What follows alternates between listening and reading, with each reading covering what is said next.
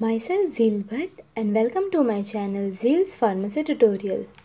And today we are going to study about the definition and classification of local anesthetics. First of all, let us study the definition of local anesthetics.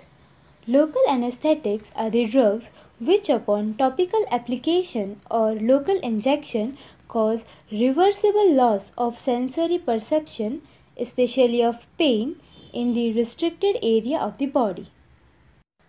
Now, let us study the classification of local anesthetics. Local anesthetics could be divided into two classes. First is injectable anesthetics and second is surface anesthetics. Now, what are injectable anesthetics? In the injectable anesthetics, the drugs are injected through different injectable routes in body. Now, let us study the classification of injectable anesthetics. Injectable anesthetics could be divided into three classes. First is short duration acting, second is intermediate duration acting, and the third is longer duration acting.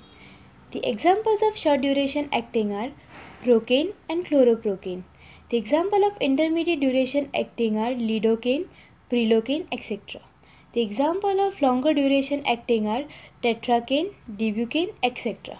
Now, let us study the second classification of local anesthetics, that is surface anesthetics.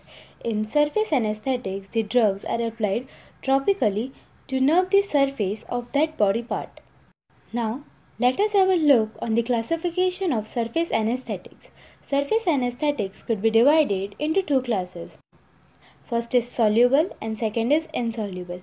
The examples of soluble surface anesthetics are cocaine, lidocaine, etc. Example of insoluble surface anesthetics are benzocaine, oxetazine, etc.